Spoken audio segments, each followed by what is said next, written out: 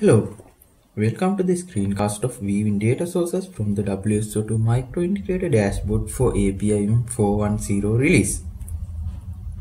I am Sanoj Punchiyava, a software engineer from the WSO2 API Manager team.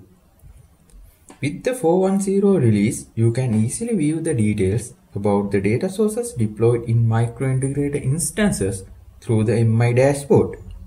The MI dashboard has a user-friendly interface that shows the basic properties of the data source.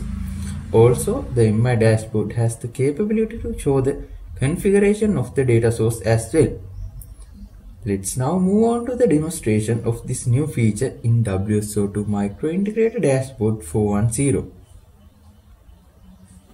I have already deployed few data sources in a Micro Integrator. You can use the WSO2 Integration Studio to create, develop and deploy data sources. You can use the navigation drawer to load the data sources page.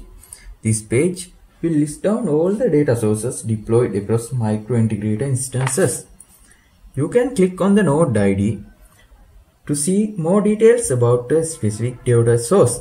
In this UI, you can see the type, description, driver, URL and some of the parameters we have configured in the data source. If anyone needs to go through the configuration of the data source, you can select the source tab.